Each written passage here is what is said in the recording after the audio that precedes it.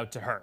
Well, for the second straight year, some of the world's best ski jumpers were back in Lake Placid.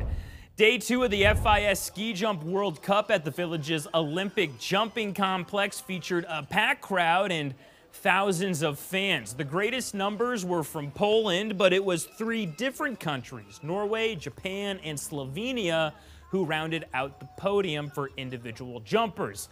The international support making the trip to Lake Placid was the key to the winner's success. Yeah, if you normally do 100% for a competition, when there's so much people and such a crowd, you do 120 or 150%.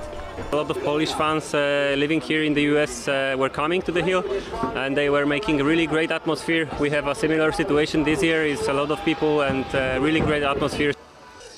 Ski jumping will be back in Lake Placid tomorrow for the final day of competition. Guys, if that looks impressive, it's because it is. I watched a Warren Miller documentary with my dad when I was a kid.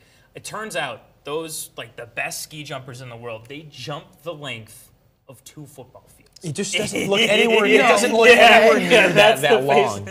That's crazy. It just doesn't look